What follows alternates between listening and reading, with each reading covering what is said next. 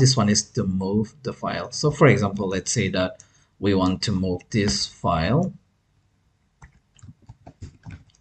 We want to move this file from this file is currently in expense data, and let's say we want to move it to documents folder, which is blank at the moment. You can use this as well. So start the drive service, disconnect using the drive service, call the move object method, and then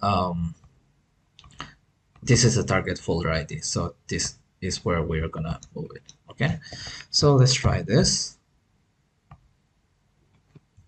Move. This one is moving by ID. Okay, F5, and if you come here, you'll see that it has moved that file from here. Okay, now you can also move the file, using the query. There are like lots of query options, which I'll share more examples, as well as the link where you can use as a reference.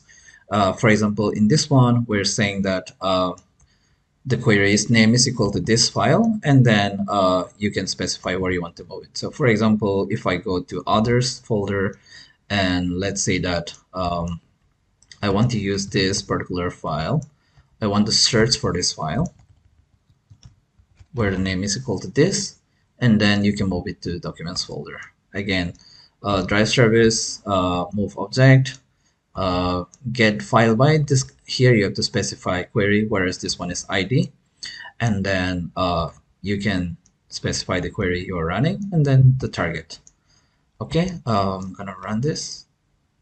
F5. It says move successfully, found one file. So if there's more files, it's gonna tell you that it cannot move because there are more files with the same name. And if I go to documents folder, you'll see that it's moved the file.